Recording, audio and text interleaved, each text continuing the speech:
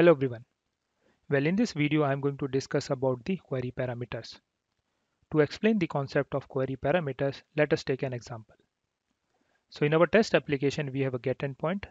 When we send the get request, it returns the entire data which is present in the test application. Now let us assume that I want to receive the subset of the data which is present in the test application. And the subset of data is totally dependent upon the filter criteria. That means based on certain property and its value, the data should be filtered and returned back to me.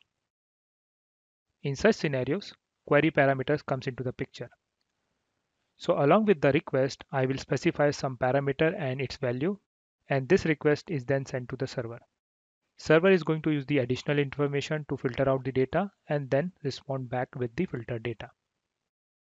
So let me show you one more example, that is the YouTube web page. So this is the YouTube web page. Just pay attention to the URL. In the search bar, I'm going to search for my YouTube channel. If you notice the URL, you can see here there is an additional string which is appended with the YouTube URL. And this is called query parameter, in which there is a property and there is a value. And based on this property value, the data is filtered. In our test application, we have a separate endpoint which use the query parameter concept to filter the data. And this is the endpoint. This endpoint takes two query parameters. The first is the job ID and second one is the job title. And based on that, it will return the data back to us. So first, let me show you the working of this endpoint with the help of Postman. So first, I'm going to create a job entry inside our test application. And this is the job ID. After that, I'm going to send the get request, which takes the query parameters. So this is the base URL. And this is the context path for the endpoint.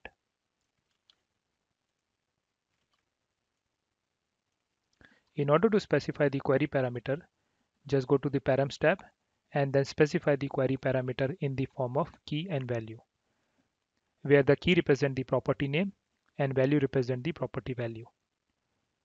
So the first parameter key is ID and its value is this. And the second parameter name is job title and this is the value for that.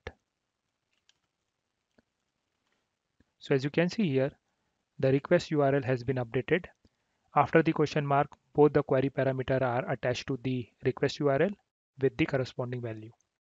So when I send this request to the server is going to use this two parameter to filter out the data. And we get the response. In the similar manner, let me try with other parameter value. So in the response, we are getting the filtered data. And let me specify the ID which is not present in the application.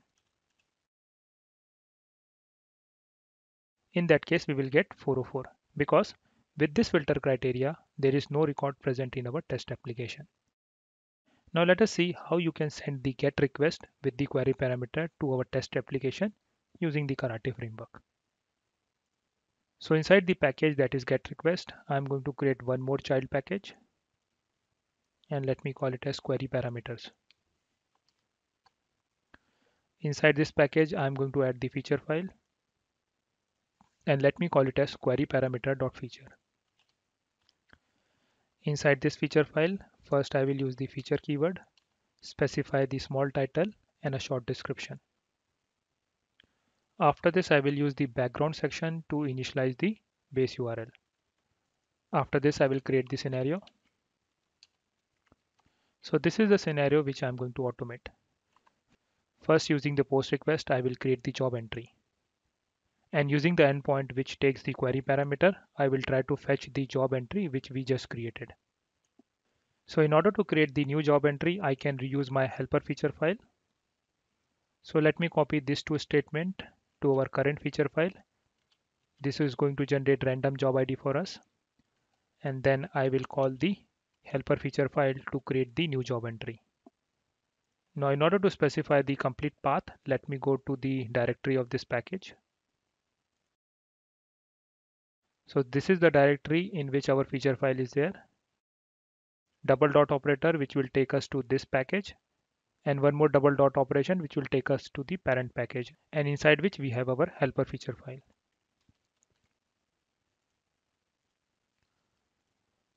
Double dot slash double dot and the name of the feature file. And for this feature file, we need to specify multiple set of parameter values. So I will specify them in the form of JSON object. And the third parameter is underscore ID. As this is a JSON object, so I need to specify the parameter value in the form of embedded expression. After this, I'm going to send the GET request with the query parameter to search for this job entry which we created. So given keyword path, and this is the context path for the endpoint. In Karate framework, if I want to specify the query parameter, I need to use the param keyword. So and param keyword. This is the keyword which will tell the Karate framework that following are the query parameter which should be attached with the request. And then I need to specify the query parameter in the form of property name and its value. So this is the first parameter name and its value. So let me change the name of this variable to something else, as we are using the ID as a parameter name in our query parameters. So just to avoid the confusion, I will just change this variable name as something else.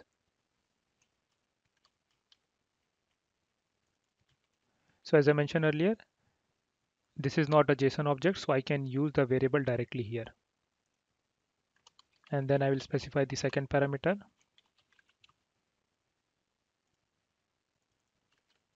which is job title, and its value is this. After this, I will specify the header and headers. Then I'm going to send the request.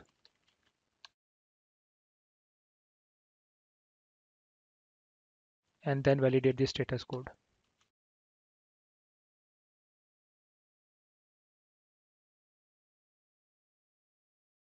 Also, I will add the validation on the response.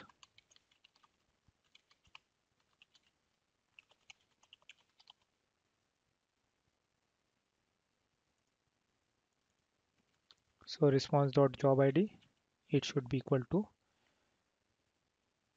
this ID. After that, I'm going to create the runner for this feature file.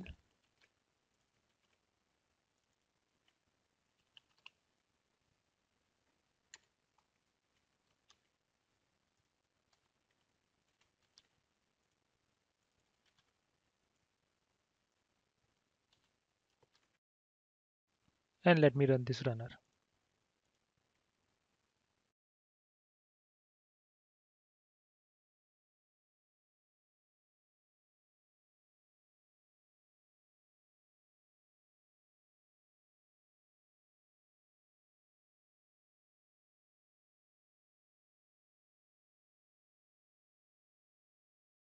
So our scenario is passing. So in this scenario, as you can see here, as we have two parameters, that's why we need to use two statements to specify the query parameters.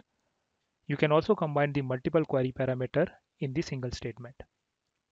So let me just comment out this two statement, and this will be replaced with and params. And then you need to specify the query parameter in the form of JSON object.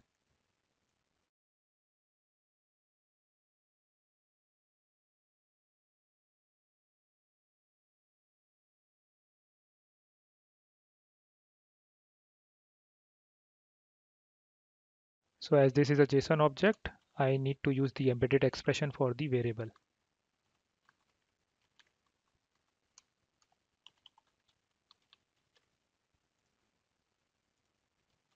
So basically, when you have multiple query parameters, you can specify them in a single statement like this. Now make sure that you use the keyword as params with S.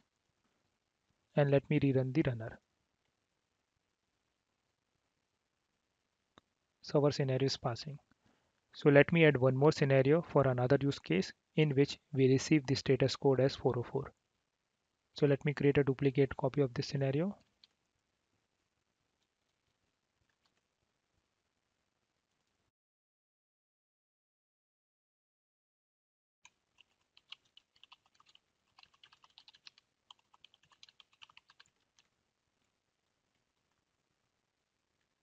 So I'll just remove this statement and uncomment this too. And I'll just provide any random value. So in this case, the status code should be 404. And let me run the runner. So both of our scenario are passing. So in this manner, you can attach the query parameter along with the request.